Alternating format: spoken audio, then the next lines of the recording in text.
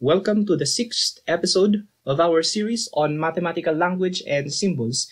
In this particular presentation, we will be solving a problem that involves sets. But before we continue, do not forget to like this video, hit the subscription and notification bell to stay updated of future videos. Here is the problem that we are going to solve. In a group of 100 people, 38 can speak English, 59 can speak French, while 57 can speak Mandarin. Also, 20 can speak both English and French but not Mandarin. 43 can speak both French and Mandarin but not English, while 16 can speak both English and Mandarin but not French. Only 13 can speak these three languages. Here are the questions. How many people can speak English only? How many persons speak French only? How many of them can speak Mandarin only? And how many persons speak neither of the three languages, English, French, nor Mandarin? Before we solve this problem, let us rewrite the problem this way. It would make the problem-solving process easier. This is just the data from our problem. For this particular problem, our strategy is to use our knowledge on sets and Venn diagrams. The first step is to draw a rectangle. We always do this when we use Venn diagrams. Since there are three particular languages, then we might as well draw three subsets. Subsets meaning we're going to draw it inside the rectangle. Let's call the first subset set E. That represents the people that speak English. This is the second subset, the set of all people speaking in French. The third subset, this is the set of all people speaking in Mandarin. Notice that we overlapped the three circles because from the problem, it mentioned that some people are speaking in the three languages or in the two or only one, or even speaking neither the three languages. So this is our Venn diagram that we're going to use. Another important strategy that we have to apply is actually to start from the last given data rather than solving the problem starting with the first given data. Why is that?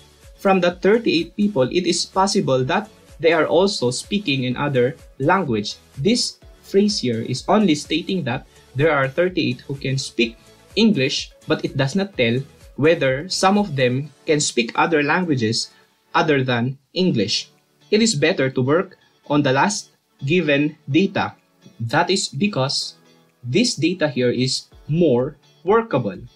It states that there are 13 who can speak three languages. In our Venn diagram, the space overlapped by the three subsets or circles is the space for people who speaks the three languages. So we may write 13 here because there are 13 people who speaks the three languages.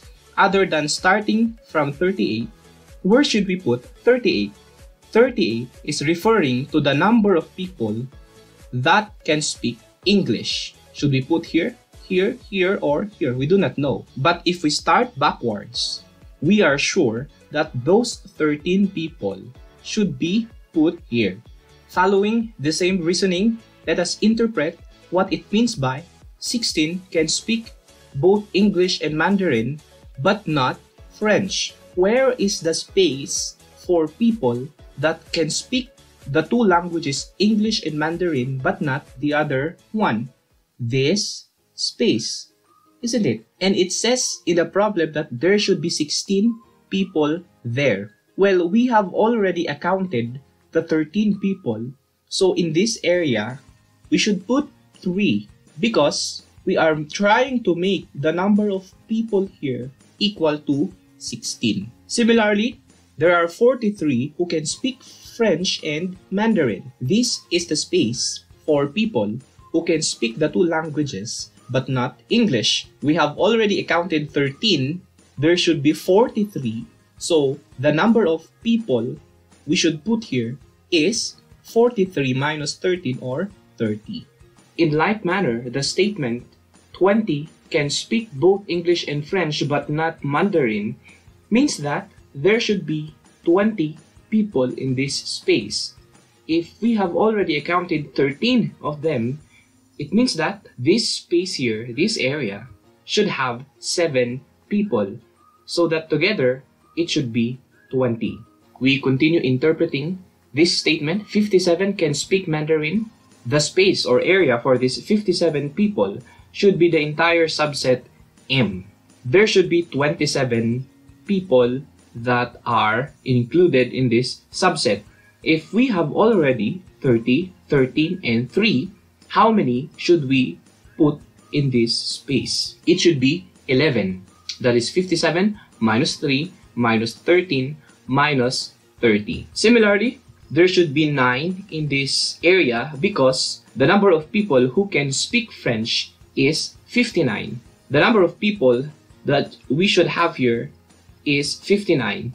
That is 7 plus 9 plus 30 plus 13 is 59. With the same reasoning, this subset should include 38 people. So that if we have 3, 13, and 7 here, we should add 15 more. Finally, in the first statement, it says that there are 100 people who are included in our universal set. So that if we count all the numbers that are here, it should account to 100 people. If we add those people who are only included in our subsets, that is not equal to 100. That is because there are people who do not speak the 3 languages. And how do we know how many of them are outside the subsets but are inside our universal set? We compute as follows. We have 100 minus all the people that are included here. 15, 7, 9, 13, 3, 30, and 11. That would give us 12. Let us now answer the questions. This is the simplified form of the Venn diagram we just created. First question, how many people can speak English only? The term only refers to this space. The number of people who knows how to speak English only and not other languages like French and Mandarin. That is 15. This space here. How many can speak French? It's 9. How many can speak Mandarin only? It's 11. How many people can speak neither of the 3 languages here? That means people that are outside the 3 subsets. Our answer should be 12. And we are done. That is a sample problem involving sets. I will see you in the next video.